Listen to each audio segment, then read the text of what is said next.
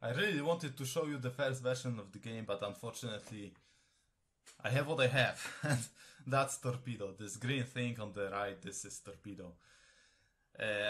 In order to finish the game, the first version, I need the UI, and the dialogues aren't finished yet. They will be appearing here on the right.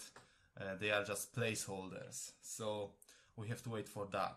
Maybe it's strange that I want to finish the game so early, but that's how it should be. We should finish the game. We should finish the game really early, at least the first version. It shouldn't be like dream game, which is like Stellaris, which it won't be, okay? I won't create the next Stellaris. However, I can create the next game and I should do it fast.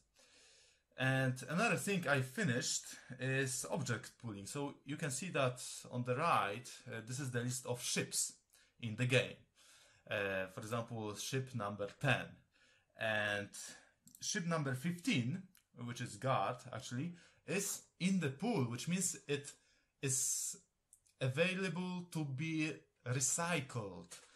And recycling of objects will save a lot of processor power. That's very handy, and it saves a lot of, let's say, computation, because all objects, one object has about 4,000 triangles, which is a lot to initialize, especially if we initialize like 20 objects every frame. Two more things. One is shield shader, so when the shield is hit, it will nicely create this nice dent in it. I wanted to do that and it's almost finished. And ship escort model.